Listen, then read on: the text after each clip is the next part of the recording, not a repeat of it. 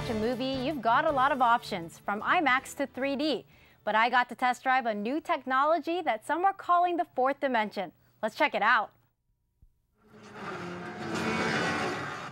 The chairs move up and down and back and forth. You may even jump. These 26 motion-packed seats use D-Box code. Each one moves in sync with the action on screen. Look how much our cameras move in this clip from 2009's Terminator Salvation.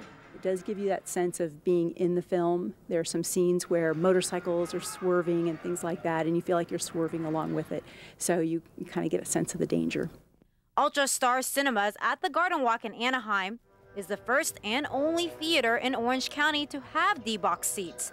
Damon Rubio, Vice President of Operations for the San Diego-based theater chain, gave members of the media a sneak peek of the new technology on Monday.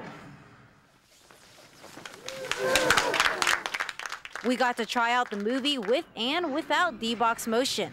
Once you've tried D-Box, you might not want to go back. It's completely ruined for me. I'm going to be spoiled for life.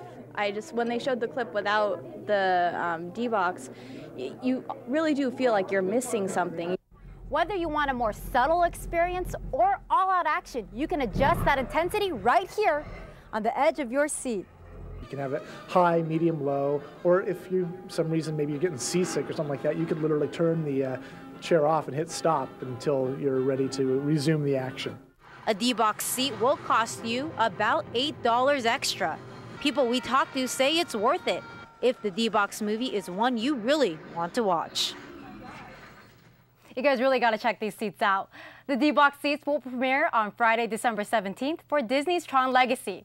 You can try out the seats at a demo kiosk located in the theater lobby.